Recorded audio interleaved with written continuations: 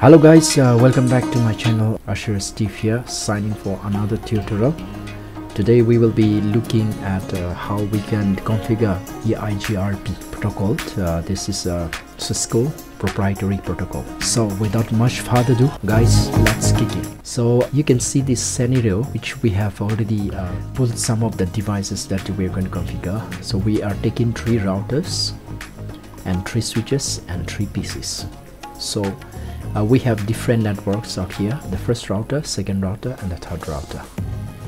So we will just give here our EIGRP configurations. Okay, so we write this EIGRP configuration. So the first one we will start giving network is like we will use here our IP address like let's say 10.10.0.0.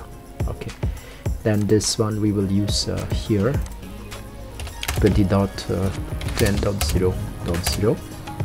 we can use here 30.20.0.0, and we can use here 40.20.0.0, and here 50.10.0.0. okay, so that will be our different networks which we'll be using for this topology and in this demonstrations that we're going to look at together.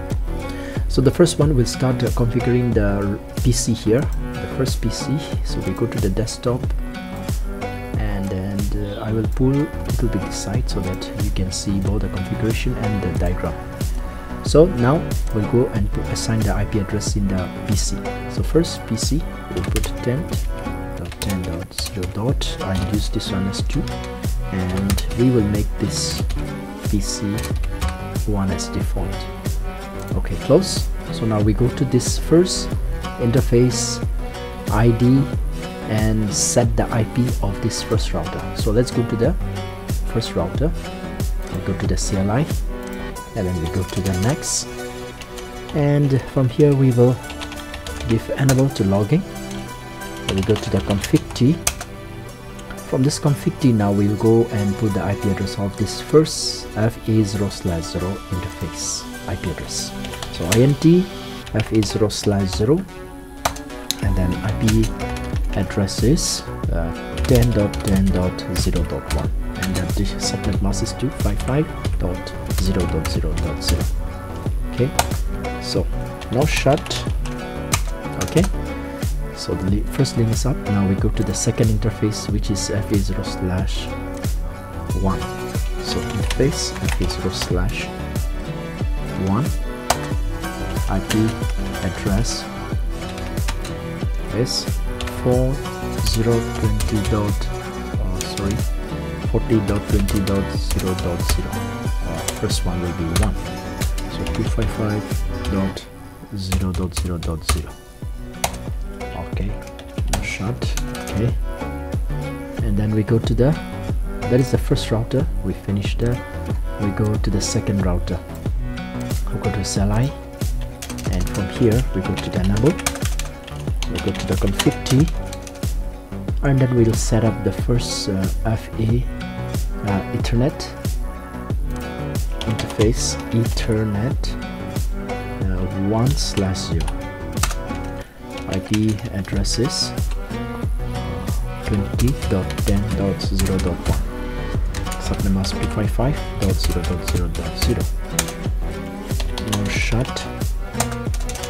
Okay, and the next one is this IP address interface FA0/0, and then the IP address for this is 40.20.0.2. so here 40.20.0.2, and the subnet mask is 255.0.0.0. okay, now shut. Okay, that the link is up. Now we go to this interface. So interface FA0/1, IP address as 50.10.0.1. Since this is the interface and this network is 50, so put that, and let's put the subnet mask to 55.0.0.0, and then we give here no short. Okay, so for this part the interface is IP set. Let's go to the third router. In the third router, go to the CLI again, and we give no. We go to the enable, then we get config T again. We go to the interface of this one, that is interface FA0/0. IP address is 50.10.0.2. Since this is 1, we will put this as 2. So subnet mask of 255.0.0.0, and then we give here no shut. Okay, so the link is up, and the last interface, that is IoT FA0/1. IP address is 30.20.0.1. Subnet mask 255.0.0.0. No shut. Okay, so now all the links are already up, and then we have to set the PC's IP for this also here. So here PC IP should be 2010 range 20.10.0.2, since we have default of 0.1. Okay, so this third PC IP address should be this IP, that means 3020 range 30.20.0.2, and subnet mask of 30.20.0.1 is the IP address of this. So now we can see all the of every device is set. Now we will start this EIGRP, and then the EIGRP, since this is a Cisco proprietary, and that we have this autonomous system which we will set here. So in short, I'm writing AS as autonomous system. Number we will put here as 200. Okay, and for this router also AS autonomous system should be 200. This side also AS will be 200. So you can take any autonomous system from 1 to 65,535. So from there you can use any number, but the number have to be same in all these routers. Okay, so the first one we start, go to the first router, and then we go to the CLI once again. We go to this exit, and from here router EIGRP, and we put in here autonomous system, that is 200. Okay, now network. So the first network we have is this 10. So let's put that 10.10.0.0. That is our first network. Second network is this 40.20. So 40.20.0.0. Second network. Okay, so exit, and we will just save this configuration, running config, and then start up config, enter. So we have saved that configuration. So the first router configuration is over. We go to the second router. Here we set again exit, and now we start the EIGRP router EIGRP and 200 autonomous system, and we put the network. Network is, the first network is a 40.20, 40.20.0.0, the first network, that is this network. Now you can see that the adjacent, the new adjacent is up, the link is up. Okay, so let's put the second network, that is this network, or either this one. We can put any one of this first. So let's put the second 10.0.0, and the third network for this one is 5010. So 50.10.0.0. Okay, it's done. So exit, exit, and then we will also save this configuration, running config, and then we start up config. Okay, so we save successfully.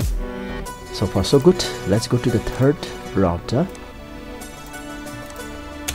So we give one time here exit, and we give here router EIGRP, and the autonomous system is 200, and the network for this network is 5010. So 50.10.0.0. Okay, so now the new adjacent link is up. The second network we have is 3020, which means this network. So here 30.20.0.0. okay, right, exit, and then we will save the configuration once again for this startup, enter. Okay, so now the configuration is completed. So we will see now, go to the PC tree and pin the PC1.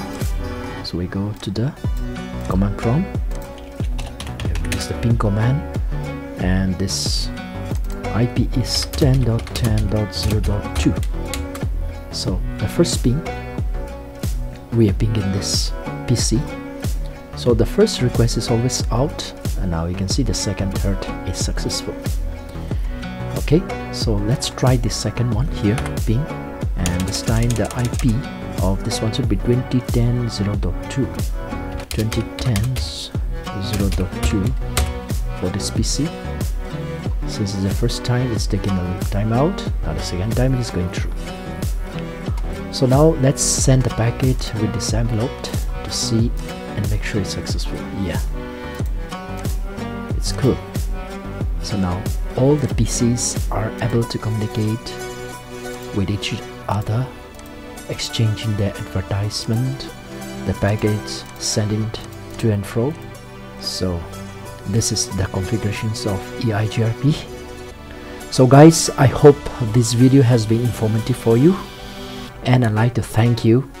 If you like this video, please do like, subscribe and share it. So thank you, and I see you in the next video. Bye bye.